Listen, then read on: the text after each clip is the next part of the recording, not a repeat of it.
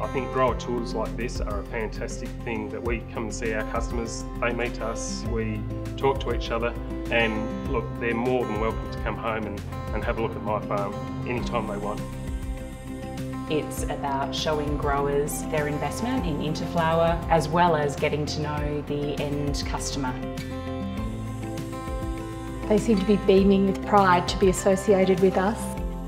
The size of the business was a lot bigger than I envisaged, and it's high tech, it's very, very clean inside. I was amazed that we had to go through the quarantine process to get inside. I think they do 1,000 tonne a day here, so yeah, it's a lot of grain. They're incorporating local people into management. They're not just working in the companies, they're training them up in management as well. So that will help reach into their communities to give them more leadership opportunities and education for their people. The market in Vietnam has changed significantly with economic progress, and 49% of people under 30, people are now consuming more beer, more bakery products, and of course traditional noodles. This is a fundamental change, a growing market for Australian grain. They want healthy food, they want good food, they want the surety that what we give them is good quality, we've got it.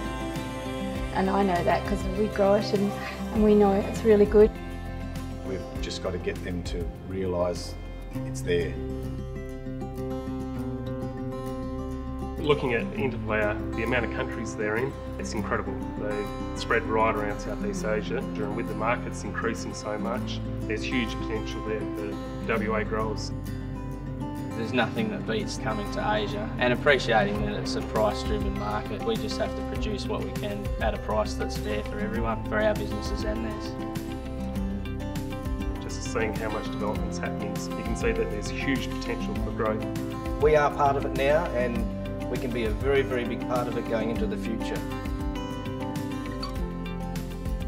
A lot of companies think they can just come in and get grain, chuck it on a ship and take it overseas and sell it. It's not that easy. You're dealing with government, you're dealing with regulation, and a lot of these things take 6 to 12 months.